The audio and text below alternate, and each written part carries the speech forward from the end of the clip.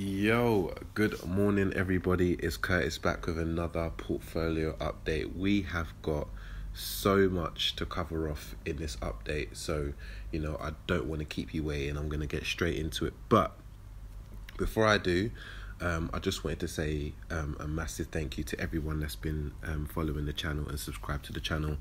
This marks the 6 month milestone of me having the channel, or just maybe a week over 6 months.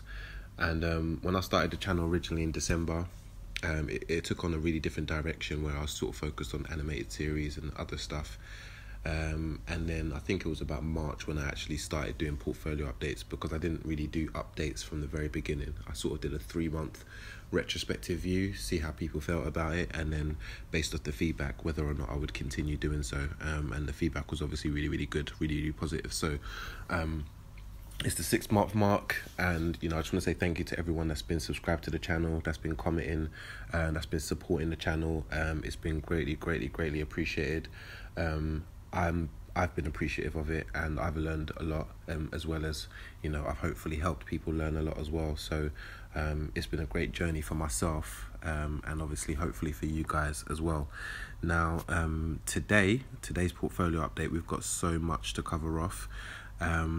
And so I'm just going to begin with a more broader view. So, obviously it's a 6-month milestone. In the last video I put up 2 days ago, I talk about how I sort of reflect on my progress over the last 6 months. And, one thing I want to really say is that I think the next 6 months to 18 months is going to be a really, really critical time for both the US, UK, and in fact the global economy. And I think, to be honest, the next 6 to 18 months will probably shape the future of the global economy for the next 10 years. I genuinely think it's going to be that pivotal.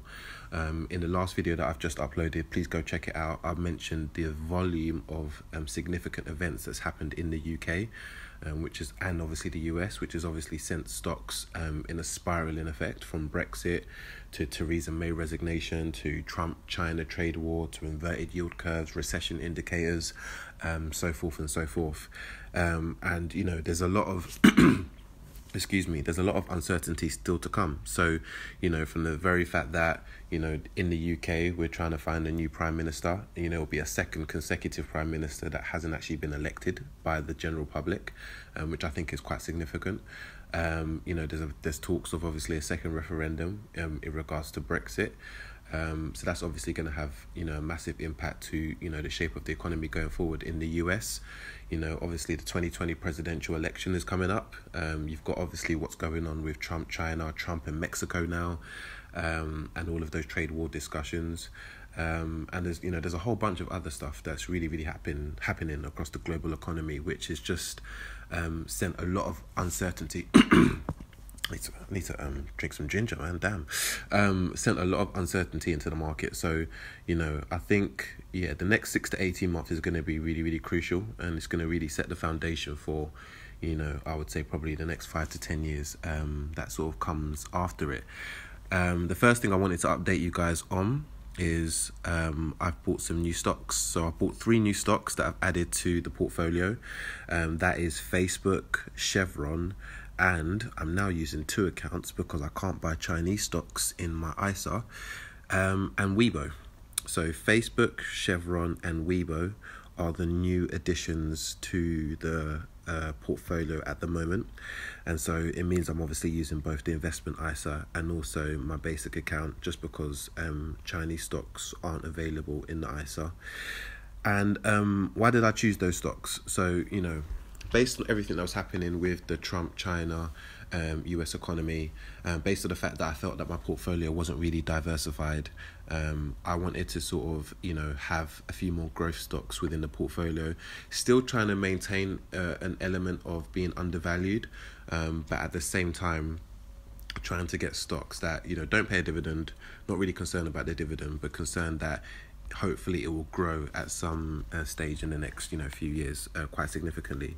Facebook, I felt, has great fundamentals. The data, the profits, the revenues, the forecasts for Facebook, I think, are really, really strong and really positive. Yes, they've had some negative press in terms of privacy and some other stuff, but I think that's contributed to them being quite undervalued at the moment. So I think from a timing standpoint, it was really, really important for me. I should really go on the Facebook screen when I'm doing that, so apologies. I also believe that, when Facebook introduces Instagram commerce to allow people to really purchase directly within the application, that's going to be very, very significant. Facebook have also announced their own currency that they're going to introduce, which will allow people from WhatsApp, Facebook Messenger and Instagram to kind of send each other money via the application using their own blockchain-powered digital currency.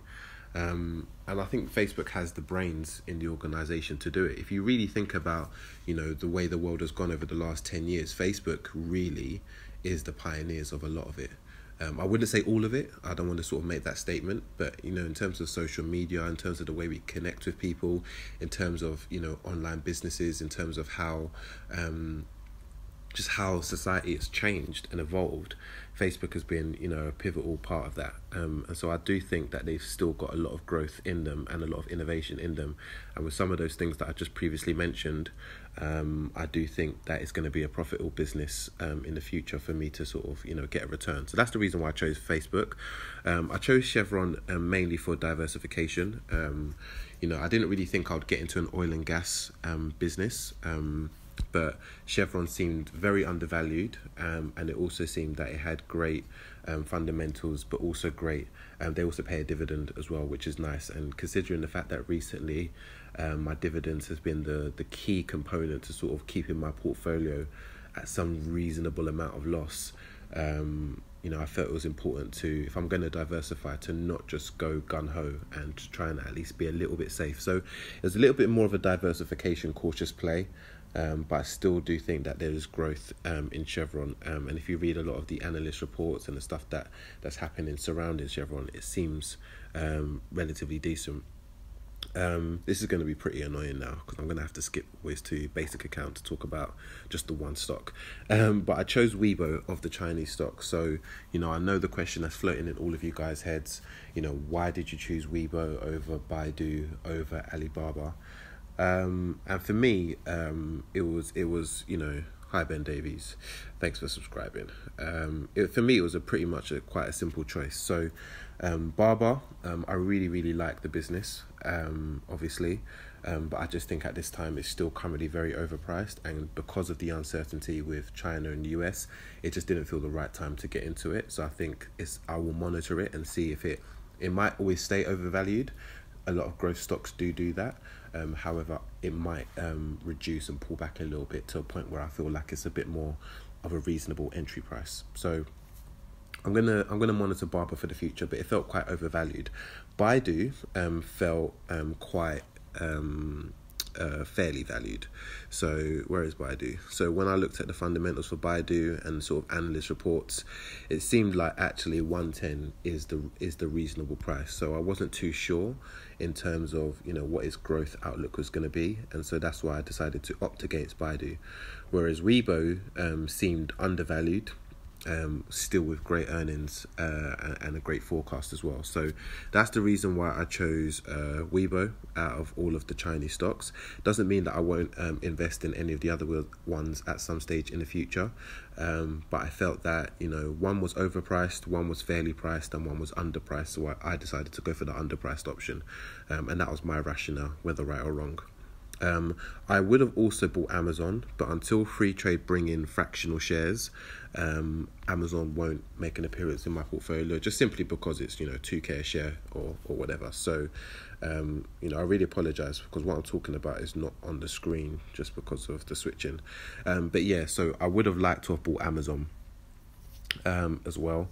I do see it's overpriced, but I just think I personally think the Amazon business and the way it's set up is just going to continue to grow. The services from a B2B standpoint, when you think about Amazon Web Server and how ever growing amount of websites, etc., are powered by Amazon. I don't know whether you guys know that, depending on whether you're involved in tech or not.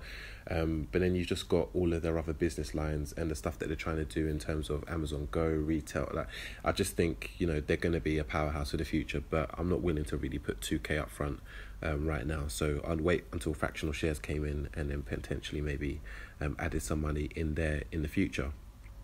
In terms of dividends, I've received £100 in dividends this month, which is really, really good.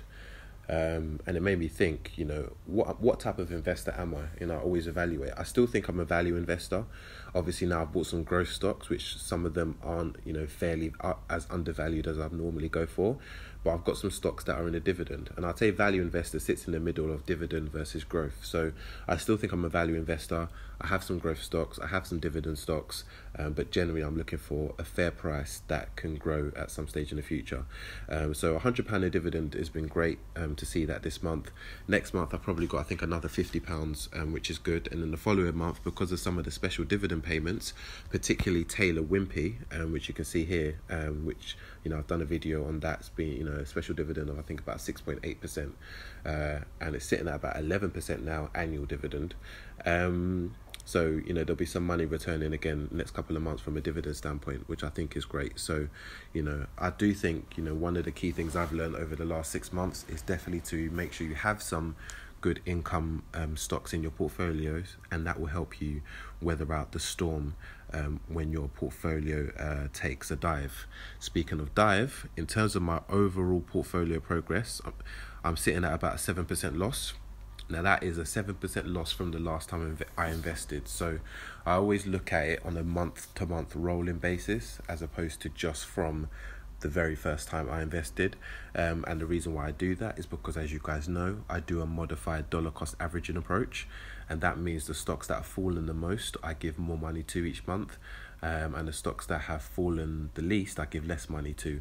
And I only really break those rules if a stock is just completely out of whack, or some stock is about to pay a really good dividend, or I'm introducing some new stocks, so I need to kind of put more money into some new stocks that I'm putting into the platform. So those might be the reasons why I might break that rule. But generally speaking, if I maintain the same list of stocks, that's the rule I follow. So that's the kind of percentage, is the way I like to look at my percentages going forward. In terms of the biggest fallers, Imperial Brands is significant. It's about 20% decline since the last time I invested. It's sitting at minus 18% overall. As you can see here, I was buying Imperial Brands at around the 25 mark. It's now at the 19 mark. So it's taken a significant hit. I mentioned in my previous portfolio update why that is. It's obvious why it was, due to the e-cig business not performing and their earnings revenue update being poor. But they seem to have a strategy in place to counteract that going forward. So I do trust that it will. Seeing 125 losses, it does hurt. But I do think that it will recover at some stage in the future. So I'm going to take this as a buying opportunity. I'm not going to go gun-ho with it, but I will continue to add money and maybe sometimes overfund Imperial Brands a little bit for the future. I think it also pays a quarterly dividend as well. So I guess that helps somewhat a little bit. The next biggest faller is CYBG. Now, I was asked by someone, why do I continue to invest in CYBG, which I think it was a really, really worthwhile question. At the time, CYBG wasn't looking really, really undervalued.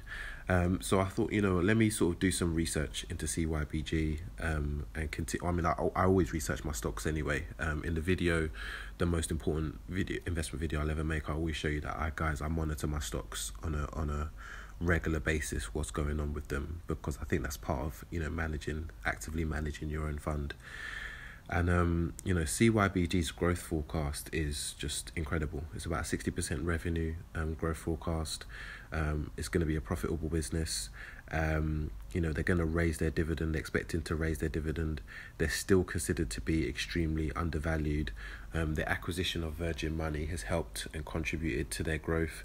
Sure, they do have a lot of competition in the banking sector. I think it's a really, really competitive sector, not just from traditional retail banks, but also a lot of the digital entrants that have entered the market. However, I think CYBG, as long as they can continue to mobilize and do the right things, I think they will recover in share price. So I'm gonna hold again. I'm only losing 13 quid on it, but I think that CYBG could be one of the ones that sort of does well in the future. The next biggest loss, so Imperial Brand CYBG, the next biggest loss so far is Robo Global. So for me, it's about 10% loss from the last time I invested.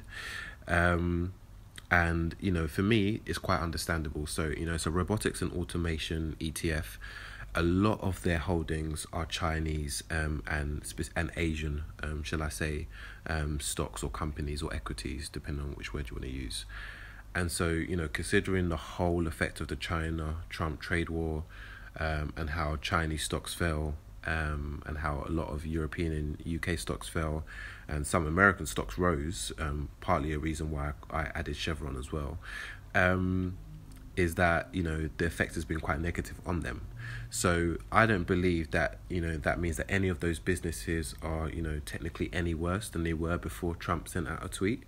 As we know, I think 70-80% of movements in the stock market are based on sentiment. About 20% or less maybe is actually based on the value of a company, a value of an organization. So it's dropped considerably, and I see that it's a very, very good price to get in. So I'm just going to continue purchasing Robo Global. And as I mentioned, Robo Global and the S&P 500, they're like one of my retirement routes, I would say. So I'm just going to continue investing into them for the long term. As I believe AI and automation is going to be, critical in the next sort of 10 years. The next stock to talk to you about is Lloyd's. So, I think Lloyd's has gone down to be really, really undervalued. And I think, again, it's the Brexit effect is what I'm sort of calling it. And so, because of the amount of uncertainty around Brexit, remember, if you actually really think about it, just really sort of deep what's going on with Brexit at the moment, nothing has actually happened. Like, that is the bottom line, really and truly. A lot of talk, a lot of conjecture, but nothing has actually happened. Everyone voted, or at least 52% of the nation voted to leave. And since that vote, we've been just talking about how we're going to leave, negotiating if we're going to leave. And now the topic of actually if we're going to leave is being resurfaced, and there might even be a second referendum. Considering the fact that Theresa May has resigned, and obviously we're going to have a new Prime Minister, there's a lot of uncertainty in the market, and I think banking stocks tend to get hit a lot when we have that uncertainty. So I think, the Brexit effect for me is that when we get a more clearer understanding of what Brexit actually means and if it's going to happen or not, I believe a lot of these banking stocks will recover, because that sentiment is no longer going to be present. And I think Lloyd's is going to be at the forefront for a lot of that. So I consider them very undervalued. They've got a great PE ratio, great growth, great net asset value. Their fundamentals are strong. And so really and truly the reason why they're so underpriced is due to this. And I think also, irrespective of what route Brexit takes, it could actually benefit Lloyd's. So, Lloyd's right now for me is battling with uncertainty, but it's not actually battling with any of the outcomes, because, if we remain via a second referendum, then the Bank of England is likely to raise interest rates, and a raise in interest rates is going to, significantly benefit Lloyd's and other banks as well. If we leave, then I think actually the certainty of where we're at and what actually means for the public is now going to be present, and the uncertainty is going to disappear. And I think that's also going to benefit Lloyd's. Maybe not at the same rate, but I think it will also benefit. So, I see Lloyd's as a great undervalued stock. I'm going to keep on, buying as much as I possibly can of Lloyd's, and just hoping that when everything recovers in the next few years, that I'll really, really sort of be happy with my decisions now, effectively. That's what I'm going to look for. In terms of housing, Taylor Wimpey, I created a video on Taylor Wimpey about their special dividend. So I haven't got the dates in front of me, but I think their special dividend is around, the ex-dividend date is around the 6th of June, I believe. So that means on the 5th of June, by close, you need to have all of your shares in. And the record date would probably then be the 7th or 8th of June. And that means then, from the 9th onwards, you can sell, and you would benefit from the share price, the dividend, special dividend payment. Now, that payment will come at some stage in July. So when I mentioned before my July payments, Taylor Wimpey is one of them. And they're paying a very, very strong special dividend payment. Now, dividend cover is quite low, but I think at this moment it's not the biggest concern of mine.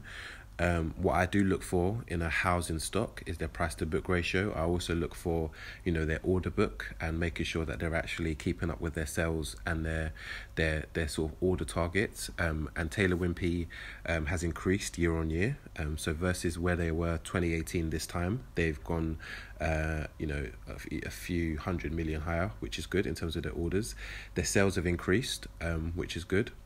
So their actual whole value is actually a lot stronger, but also their cancellations have stayed constant. So it's not at an increase in orders but an increase in cancellations. Their cancellations have stayed constant, but their sales have increased, which is a very, very healthy outlook. And considering some of the help that they get from the government, that will cease around 2021. I still think there's a bit of juice left in the Taylor Wimpey tank, so to speak. So I do think for the next year at least, we shall see a stronger outlook. Now, obviously, housing stocks are greatly affected by Brexit and the economy and sentiment and so forth. So it is one to sort of be cautious and monitor. But I do think overall, the true value will potentially hold strong. Now, in terms of a stock to watch, I believe Vodafone is one of those stocks. In recent times, they cut their dividend. So as you can see, when you look at the, I think it was their share price just tanked, as you can kind of see here. And it's because they decided to cut their dividend. So the headlines read, Vodafone cuts its dividend by 40%, which sounds crazy. And then a lot of people just sort of pull their money out. When you actually, dig deeper into it, they're still going to pay a 5.5% annual dividend, which is a very, very strong annual dividend payment. To get 5%, you wouldn't be getting that in, a savings account, etc. So that's a very strong dividend payment. And the reason why they cut their dividend is because they felt they couldn't maintain it so high. They decided to reevaluate and invest more of that money into getting 5G launched. And so, I think the business decisions and the rationale why is more important than what they actually do. And I think that goes for everything. Sometimes the intention is more important than the actual execution or the actual result or what's actually happening. So in this instance, I think Vodafone's intentions is very sound. And I think because of that, I think their share price is going to grow. I also think because they're going to have the first mover advantage for 5G, I've mentioned this quite a bit, I think Vodafone, their share price will increase at some stage in the future. They're looking very undervalued at the moment, and so I think Vodafone is a very, very undervalued price, cheap, depending on which way you want to look at it. And so I do think at some stage in the future, when the 5G wave hits, Vodafone will benefit. I did read an article recently that says they potentially could get 5G as soon as July. How true that is, I don't know, and I don't know if they miss that July target now, what it will mean. So hopefully it's not a set in stone target, but I'm still thinking towards the end of the year anyway. That's my sort of horizon, and so I'm gonna sort of stick firm with Vodafone and try and scoop up as many shares as I possibly can. Going across the water to Verizon, which is another 5G first mover advantage. As you can see, Verizon has been doing okay actually, and then it's kind of dropped recently for me. But effectively, they're meant to be the first mover advantage from a US, maybe even global standpoint, mainly US actually. Their main competitors, AT&T, Sprint and T-Mobile. If you don't know, AT&T is the market leader in the US. They technically have better fundamentals than Verizon, but I think Verizon is a great competitor to AT&T. Sprint and T-Mobile are two smaller businesses, but they're actually trying to merge. However, their first application I think got declined. So if Sprint and T-Mobile don't merge, it could not. I wouldn't say it means the end for Sprint, but Sprint have even openly admitted that they might not be able to sustain their business if they don't merge with T-Mobile. Also, in terms of them rolling out 5G and so forth, it's going to be a lot difficult for Sprint and T-Mobile to do that separately. So, the size of AT&T and Verizon, just to put into perspective, even if Sprint and T-Mobile merge, Verizon alone still has more subscribers, more users than both of them two combined. So, and so does AT&T. So, I think, Verizon for me feels like the underdog, but the underdog in a strong enough position to really dominate the telecoms industry, I guess, in the US, particularly when 5G launches. So, that's my rationale for Verizon, and so I'm just still going to hold and obviously buy more shares, and hopefully when 5G launches, see realization in that profit. Now, you guys know that I invest £1,000 on a monthly basis. There's a bit more in there than £1,000 a month, just primarily due to the fact that when I've seen some big drops, there were some big drops previously, I decided to add some more funds in at those times to try and sort of realise some potential. So there's a little bit more sitting in there. I now have to try and work out, now that I have, I think, about 14 stocks, if I'm going to continue with £1,000 a month, or if I'm going to try and increase it to say 1,400, so on average it's 100 per stock, or if I'm going to maintain and potentially skip some stocks. And I'm also potentially going to add more stocks. I still feel that I'm not as diversified as I should be. I am much more diversified than I was this time last month, so I'm really happy with the level of diversification. However, I feel that potentially I still could be a little bit more diversified. So, my main focus is to try and work out what I can reasonably put in on a monthly basis and keep it consistent. But at the same time, making sure that I maintain a healthy amount in cash and so forth, because I don't believe in putting all of the money in stocks just in case things hit the fan, which if a recession comes, we could be looking at 40-50% reduction in your actual not just your returns but your actual principal amount, which is it's going to hurt ridiculously. Free Trade have announced that they're going to introduce a referral scheme, so look out for that, and I'll start putting my links in the description.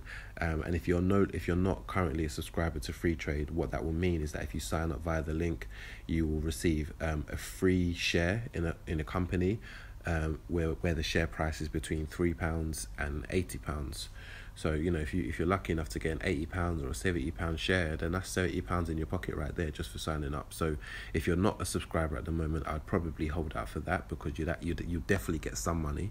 How much just basically depends on their randomized algorithm that's going to sort of distribute that to you.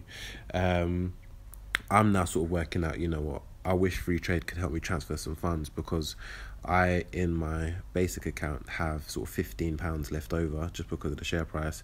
I would like to transfer this into the ISA, but I can't do so. That doesn't exist. I'd have to probably put it out and put it back in, and that probably will come at a cost. So I'm probably going to have to try and buy some more things within the general account just to make use of the money sitting there, especially in times when the share price is more than the money that's left over effectively. So that's the main things that I'm sort of focused on at the moment. But yeah, so overall, stocks have dropped. I don't think it's the stocks, as I mentioned. I think predominantly it's the economy as a whole.